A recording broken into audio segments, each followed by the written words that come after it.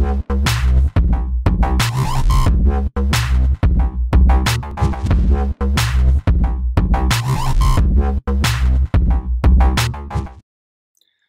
back everyone to the second video of this introduction series to Unreal Engine. As you can see, we now have our first project right here that we saved, and we can see it now in the Epic Games launcher.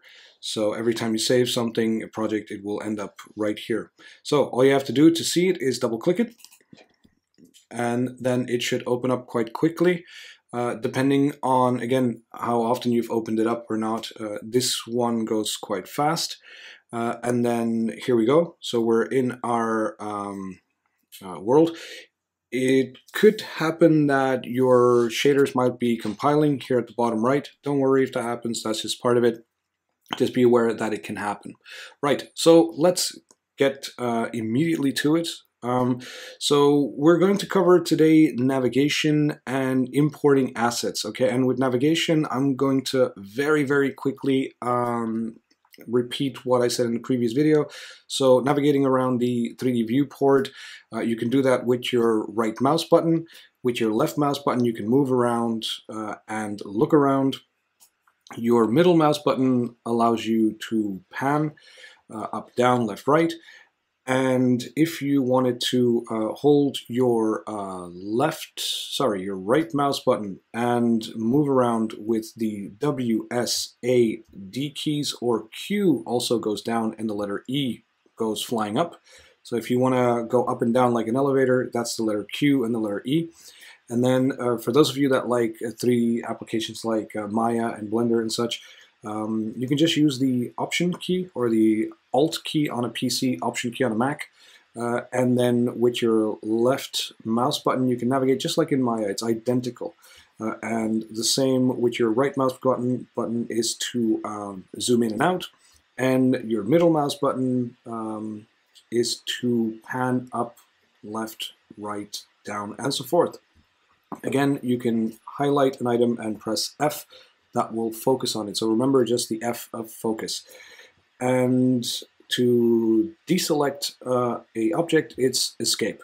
There you go. So very quick recap, and let's move on to the rest of the navigation. We're going to talk primarily about these little things right here. Okay, so we have a few of these ones here. So here you can see, for example, you can check your FPS, so your frames per second, to see how fast your thingy is running. So mine seems to be running at around 80 frames per second at the moment. Not really useful unless you are going to create video games, which have to be in real time. But then again, also, if you're making cinematics, it's true that it can be useful if you're going to capture the screen, which you can screen, you know, like if you're going to do a screen capture or something. You want to make sure that your FPS is above a certain rate. But we'll talk about all that at a later point in time. Then other things we can check is the field of view, quite useful. Okay, so that basically is how zoomed in or zoomed out. How much of a wide lens do you want? Standard is 90 in this application, but you can change it to whatever you want. Another thing that is quite useful, you'll find it right here, is game view. If you press on it, right, all these little icons, the light and stuff, they're gone, right? If you want them back, there's the letter G, and they come right back. It's quite useful if you're going to take screenshots. I'll show you that in a second. And then you've got immersive mode, quite useful. On a Mac, it's Command plus F11. So on a computer or PC, it's Control plus F11. Immersive mode, basically, it's this. You basically put your 3D viewport as your entire screen. Quite useful when you want to do like detailed work and you want to look at it from a bigger perspective, basically. Right, so you can also undo that and you come right back in here. Right, and then other things that could be useful here are, let's have a look. Bookmarks can be useful. A bookmark is basically, okay, if I jump to bookmark 1, it's basically where a camera has been, or a shot that you like, has been saved. You can save your shot, so this is bookmark 1, bookmark 2 would be this one. These are come preset already. But if you want to create your own bookmark, very simple. Okay, so you just go, also notice how By the way, the field of view, oh no, I did think that the field of view looked different, but no, never mind. That was me just thinking it. Escape. And if I wanted to, for example, okay, say for example, I like this particular shot. Whoops, goes a bit too fast. Say this would be an important bookmark for me.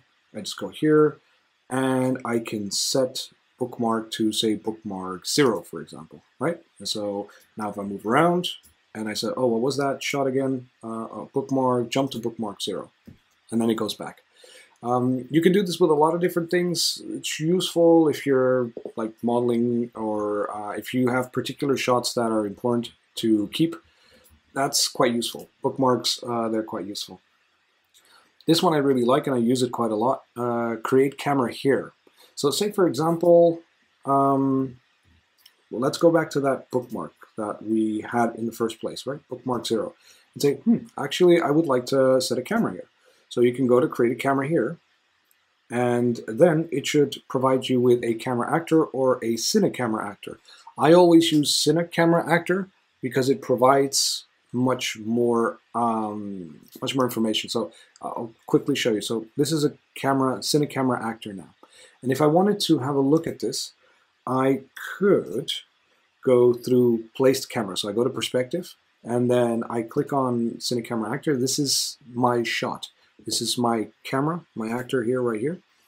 And I can change all these settings here. We're not going to check that yet, but just know that this is the camera that I'm looking through. And here I am allowed to pilot the camera. So if I move the camera around, right, and I were to say eject, so get out of the camera, right, and I pilot around again. Let me quickly click on, for example, her. See, this is the camera that is in the engine, right? And when I click on it, if I move here, and if I move this around, for example, then it will move the camera. But it is also interesting that when you go into your camera, you can pilot it around as long as this one is highlighted, okay? This has to be highlighted. You took a little off. Now make some changes now, right? Say for here, for example, and I go back into my, no, I take this off. I eject. And I go back here, normally, if I were to go back into, okay, for some reason it seems to be working now, but normally when I work, especially when I'm setting keyframes, I always have this one on. So it says toggle showing the exact camera view when using the viewport to pilot a camera. Just to be safe, I always put it on. But you know, have a look for yourself, see how it works for you, and yeah, see, oops, pressed the wrong button here. By the way, that's another thing that I forgot to tell you, but these ones, bookmarks, you can just press the numbers on your keyboard. So bookmark 0 would be 0, bookmark 1. It's quite useful as a shortcut. So if I press number 2, number 1, number 0, see, very useful. Okay, so that's this part of navigation. And we're not going to go too much into that, or because otherwise this video would take forever. But just know that these things are here. Bookmarks and cameras, very useful. And we'll discuss cameras in further detail at a later point in time where we'll look at all these things and what we can do with these things. It's very, very interesting. Right, I'm going to delete the camera basically. All right, and to delete an item is basically your delete key. Or on a Mac, you can press the backspace button. Right, let's see. So with that said and done, we can move over to here. So here you've got different views. So you've got your perspective view, which is the one we're in now. But you can also go to top view, right? So in top view, to navigate, it's your right mouse button, and you can zoom in with your scroll wheel. You can measure with your middle mouse button, which is what I'm doing now. So if I want to see how many units that is, that's 480 units, for example. That's with your middle mouse button. And your left mouse button, that basically allows you to select multiple items, or at least that's the way I understand it. Yes, there we go. And escape allows you to get away from it. If you want to select a particular item, say this character, whoops, or let's, where's the young lady? I have a young lady somewhere here. There we go. If you want to select her, you press F, it's identically the same thing. Okay, so the same system applies. So you've got the bottom view as well, you've got the left and right. Here again, you can see all your characters here in wireframe mode. You've got your right, your front, your back, and so forth. The thing that I've mentioned is that this wireframe, because your orthographic views tend to be in wireframe, but nothing is stopping you from lighting it up, okay, or put it lit. The thing is that your walls will be in the way, so it makes sense to keep it in wireframe mode. Let's go back to perspective. And here it does make sense to use these, because here, for example, this is lit, meaning that you can see all your shadows and your lighting. But sometimes if you're in like an environment that doesn't have much light, it makes sense to do it unlit, right? To see just directly, just your shapes, and it's very nice. It's easy to model, and I mean not model, but easy to place your items. Well, actually also modeling, because you can do some basic modeling in Unreal Engine, but that's also for later. There's so much to cover. Like, the more I go through this tutorial, the more I realize that, oh my god, there's so much to talk about. Anyways, you've got your wireframes that you can see, and different things like reflections. If you wanted to see your reflections based on your reflection capture and so forth, there's a lot. So this all happens here. And then we've got your show, where you can see your different type of things, your post-processing, your static meshes, and all that stuff. That's all here. You can toggle them on and off. Right, then we get to the next part, which is the moving of items. So let's say we want to move her. Okay, well, here at the bottom, we get this cool little icon or widget. And very simple, you have your, like in the 3D application program, blue, red, and green. These are your axes. So if you want to move around on the x-axis, that is your red. Your green axis is the y, and your blue axis is a z. And you can basically, that's with the left mouse button, by the way. So all these movements. You will also notice that the character is moving incrementally, meaning that is you moving in a particular, like, kind of like chopped up. There's a very simple reason for that. That's because in Unreal Engine, it's extremely useful to work with units or snapping. Okay, so grid snapping, which is here. And we'll look into that in a second. So everything that you do here will snap 10 units right here. So you can change it to 100 units, and if I were to move now, see, it will move 100 units to left or right, and so forth, right? Or 50 units, and then you'll see a smaller, but it's useful. You can also turn off snapping by just clicking this, and then it won't snap to anything, and then you can just move freely and place the character freely. To undo, as usual, it's Control-Z or Command-Z on a Mac. Right, I'm going to turn snapping back on. And so that's for moving around. Now, if you want to rotate things, you click on this one, and you can rotate. Now, you will notice that your character also keeps on snapping, and it snaps every 10 degrees. You can change that as well. Say, for example, you wanted to snap 90 degrees, right? No problem. You just see, now it's just 90 degrees, 90 degrees, or no snapping at all. Same principle, it just keeps on working. Okay, there you go, and then you're free to move the character as you wish.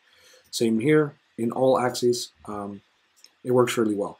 Right, I'm going to turn snapping on again, put it back to 10. And this last one, okay, this one is scaling. So you can scale in many directions. You know, if you want to scale upwards, for example, or you want to scale on the y-axis, it doesn't make sense to do this, not for characters at least. You can turn characters gigantic. Also, if you were to be curious as to, okay, where does it scale from? Well, it will always scale from your pivot point. Okay, your pivot point is this thing right here in the middle. Okay, every item has a pivot point, every 3D object. So this box has a pivot point, and the pivot point of this box is right here in the center of it. All right, so if I were to scale, it will scale outward from that point. It is the same in all 3D applications. Right, so now we have a giant lady, and again, like I said, we can undo everything by just Control-Z or Command-Z. Right, but that's scaling, and it's also happening in increments or by snapping. If you remove this, then I can scale till my heart is content. But snapping allows you to just do precision work, which is quite interesting. Right, then we have another thing right here, camera speed. Camera speed is quite useful. So when I move around, right, let's say I navigate around my environment, it navigates at the camera speed of 3.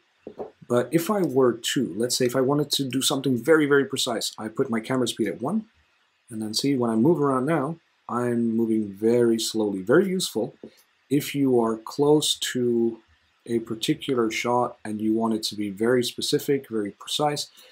It's very important to do it like this, right? And the same if you put your speed at 7, for example, and I just press this once, look, it flies out. It just goes really far out. So if you want to navigate yourself again and you don't know where you are, like I said, or let's say you were here and you can't find your environment anymore, don't panic, just click on anything on the outliner, press the letter F, and you're back in business. Don't forget to put your camera speed to something comfortable again.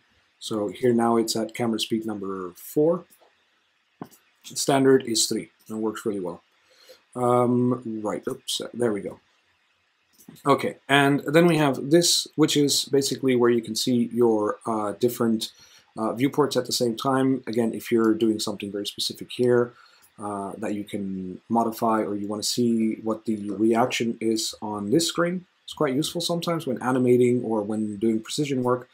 It's very useful to move these things around here. So if I were to move this character, say here, and because it says not real time, because it says real time off, you won't see it directly. So you have to, if I were to turn it on, okay, so normally as I move this, see, you can see it here as well.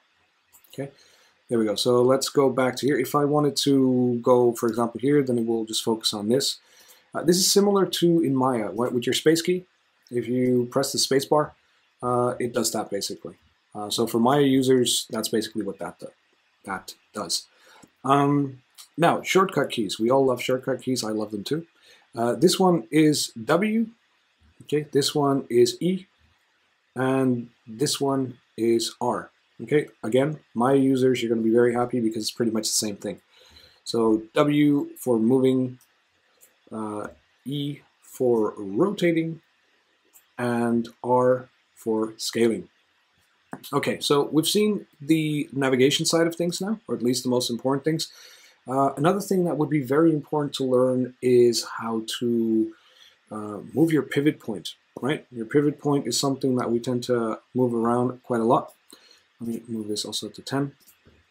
Let's say I wanted to change the pivot point on this character, right? Because we have snapping to a lot of things, and when we're placing items, we want to be able to move them. Okay, so if we want to move around with the pivot point, or we want to modify the pivot point, what you have to do is press the Alt and middle mouse button, and this will allow you to move the pivot point to wherever you want.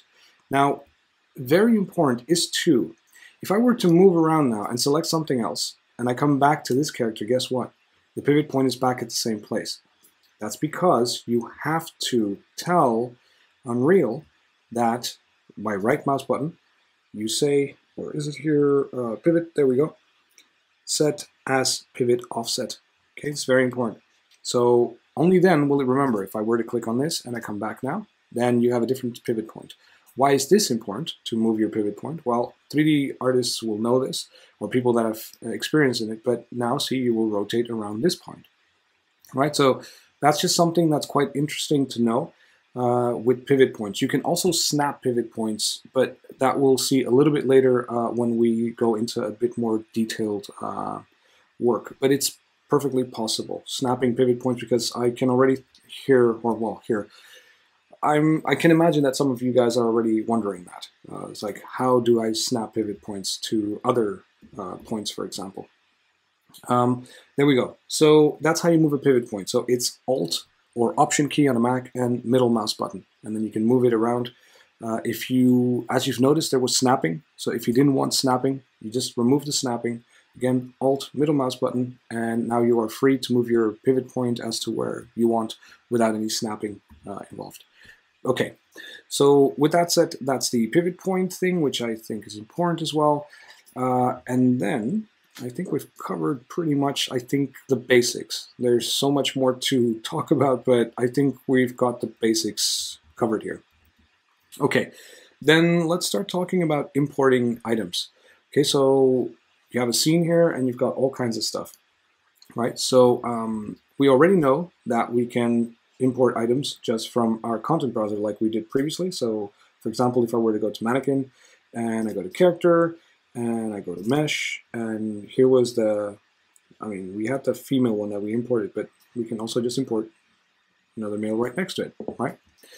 And that's how we can import things. But let's say we wanted to import something like a static mesh. If I were to click on static mesh, I'm not going to see anything here because it's going to search in this folder, right?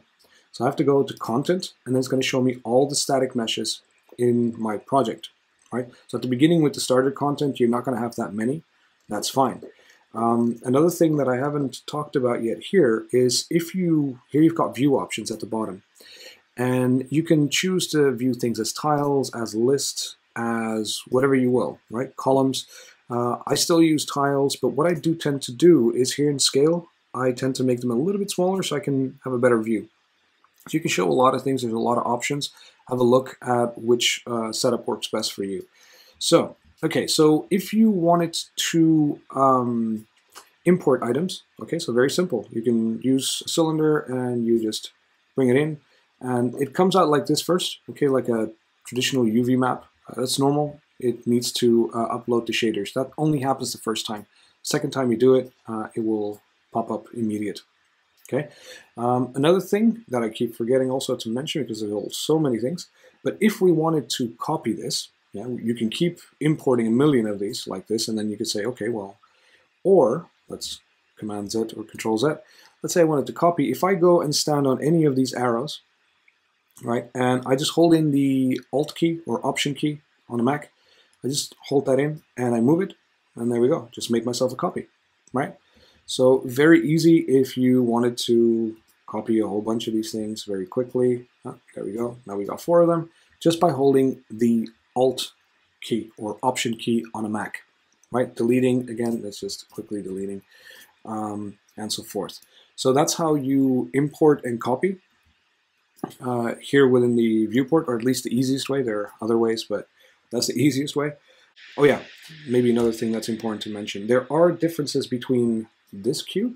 Okay, so if I were to import this, and again, 3D artists might know this already from working with 3D applications, but if I were to scale this, okay, when I go here, and you'll see I don't have information on UVs. If I do, then I have to go somewhere else. But if I were to, let's quickly add a material to this, right? Let's click on material. Let's undo static mesh, so I can only focus on materials. And if I wanted this cube to have a material, I could drag and drop the material straight into it. All right, let's see, let's wait for a second. There we go, it's in, right? Let me also have a quick look. Let me F, and then for some things like this, for example, it's perfect to use the Alt key and your left mouse button so that you can navigate around it. It's much easier. Yeah? So sometimes I use the WASD keys, and sometimes I use this system. But anyways, what's important here is look what happens when I start scaling it, right? If I start scaling it, my textures start stretching and it looks horrible, right? So this is why you don't want to scale like this, okay? You can do it, but I wouldn't recommend it. If you scale on all 3, then it's not a problem, okay? You're just going to scale and just make your thing bigger.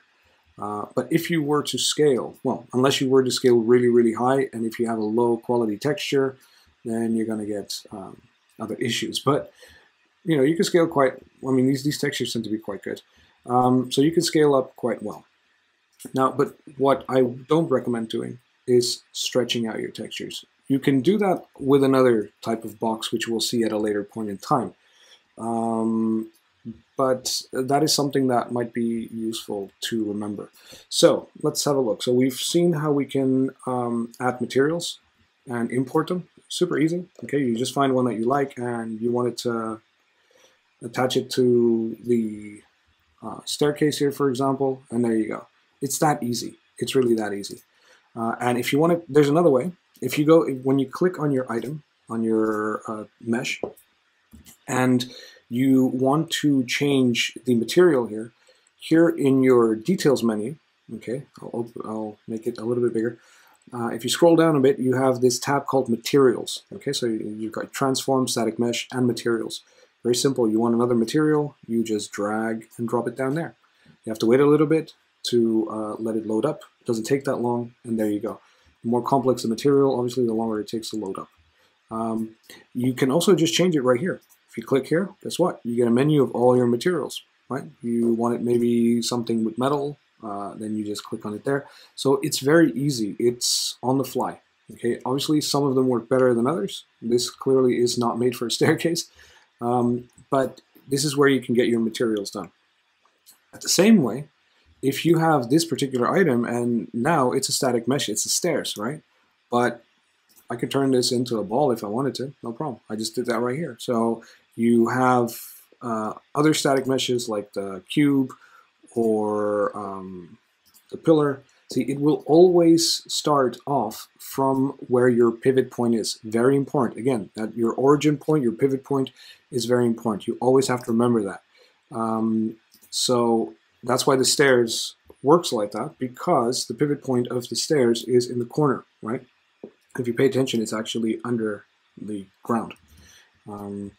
Right, so that's how to import and export, import and export, just place items into your scene. We haven't really looked at importing and exporting properly yet. Exporting we're not going to cover now, but importing, yeah, maybe that could be interesting. So let's talk about importing assets that are your own, for example. You created your own asset and you have some 3D model. So let's quickly move this to the side a bit. I've got one behind here. It's not made by me. But if, for example, I wanted to import a bicycle, so this is a bike, a 3D bike, you can create, for example, for yourself, right mouse click and create yourself a new folder. And give that folder a name, my assets, for example, and turn on static mesh. You can import, just simple as that. You drag and drop. Okay, it's going to ask you how you want to import it. I do tend to convert scene unit just to make sure that all the units are the same. Then I import, and there we go. It comes out as bike pieces because this FBX was created as individual pieces. But nonetheless, it can still be used. Okay, so if you were, for example, if you needed this particular part of the bicycle, or no, looks like it just takes everything in one go. Perfect. Again, it's not my item, so I'm kind of winging it. But there you go. If you needed a item to import or your own, here you go. That's literally how easy it is. And if it's just down to quickly having to use it for some placement or whatever it is that you need, well, there you go. It's a done deal. I do not remember where I got it from. One of these turbo squid type of objects, I believe. So sorry for not crediting the person that made this. But that's how easy it literally is, okay, to get your bicycle or your items imported. Okay, but it's important to maybe create a bit of a folder structure. So that's very easy to do. You can also do that through here, new folder, or just right-clicking. Or if you wanted to create a folder within a folder, again, you can just right-click here and so forth. So that also just showed me actually only the static mesh, by the way, but you also had some materials that were attached to it for the bicycle already. So that's how easy it is to import your own FBX items.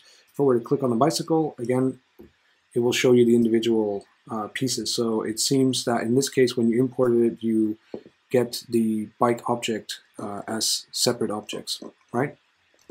If you want to delete them, say for example, okay, I do not want this whole bicycle thing here, you can shift select all of it and then right mouse button, somewhere here it says, see, because you can't, at least on a Mac, you cannot just delete just like that. Function delete, there we go. And then the bicycle is gone. Okay, so you can do that too. If you wanted to delete a lot of items in one go, at least I haven't managed to do it like that, but who knows? Right. Anyway, so that's how you import and export really quickly, right? Content. Then, more importantly, what about all that content that Epic Games makes, right? Because they make it very easy for us to use a lot of content for free. So where do you get that? Well, the answer to that is the marketplace, right? And for that, I'm just going to get the marketplace right here. And let's see, right here, right? So here's a very good tip, and this is why you want to come back here all the time. Okay, every month you get, let me open this up as wide as I can. It's easier for you guys to see. Every month you get here free items every month. Okay, so for example, you get really interesting animation packs, you get this whole industrial area hanger, all this stuff. All you got to do, as you've seen, I've already owned it because every month I come and collect. But it's, when you add up all the money, it's easily worth over $150 for free every month. So every month there's about anywhere between 5 and 10 items. As you've noticed, you also have view all free products, right? And then you go to all the products that are free, right? So, and here again, there are so many items that you might be interested in having. I strongly recommend you to have a look, for example, at the MetaHumans demo. It's very interesting. Look it up on YouTube. It's definitely worth it. But you've got all these things here, right? The City of Brass, for example, from what was the name of the game again? Environments from, oh no, I thought it was from a specific game. But for example here, this is actually a very good example, right? So all this you can have for free. All these items, all these assets, here you go. This, okay? You can get them all for free. And the way to do it is very simple. All you have to do is just click on free. And that's it. You have to see which one is supported though. That's the interesting one. Here it's only supported for Windows and not for Mac. So on this computer I won't be able to see it. On a PC I will. Or at least I will be able to import it. It's in my library now, but I won't be able to import it. And you see now it's owned. So, and like that, you can just keep on going until you've got everything that you need. There's a whole bunch of stuff from here. You've got your free collection somewhere here, free. You've got Epic Games content. All of this is for free. All of it. Every little thing you can just add to your cart and import as you go. Yeah, so you see I already have a whole bunch of them. I don't have everything. And so forth. They often have very interesting sales, like now. They have an interesting February sale. Also always worth looking at. It's a lot of good stuff, 50% off if you were to need particular items. But this is basically where you get your items. And it's very easy to import it once it's in your library, right? So once you've got one of these, it goes here. And what you can do then is, let's say, for example, because I got a lot of them. Wait, I'm going to do, what was this called? Starter. Yeah, animation starter pack, right? So it will give me additional animations. So let's say I wanted to add this to my project. It's very simple. I just click on it and it will tell you, okay, what project do you want to import it into? So in this case, my first project, and you just press add to project. You will see that it will download. In my case, it went very fast, 25 megabytes goes fast. And then now when I come back here, I will have the animation starter pack added. And now I can add animations and all that type of stuff. That's how you get new content into your system. Okay, and it could be anything. Now you have to be very careful not to go crazy on content because this was very small. Okay, I took that one for a reason because I knew it was going to download fast. But there are others which are much more, much bigger. Okay, some of them, I don't know, I'm just going to click on a new random one. These ones, they tend to take a little bit longer. Always check at your supported platforms and check your supported engine version. Very important, because this is only supported up to engine version 4.25. Don't forget, we are working in 4.26 right now. Or at least that's the version that I've got. You can go ahead and download the other version if you wanted to. Just go to your library, go back up, and here if you press plus, you can download any version of the Unreal Engine that you need. So it's very, very useful. You can always have multiple versions of it up and running. Just don't forget, it's very, it's very taxing on your hard drive. Okay, so there you go. That is the basics of importing items, placing items into your viewport. Like I said, all these things, you've got your snapping, like, put it again, you got your snapping, so that things snap. You know how to copy. This I will explain in the next video when we start covering lighting. This, for example, why all of a sudden you've got this. Don't panic if you see that. That has everything to do with, I mean, if you really wanted to solve it very fast, all you got to do right now, just for now so that you know, just build your lighting only. If I were to click this right now, it's quickly going to recalculate my lights. See at the bottom, and it's done. It's building lighting. There you go. You can see it here, and it will recalculate, and there you go.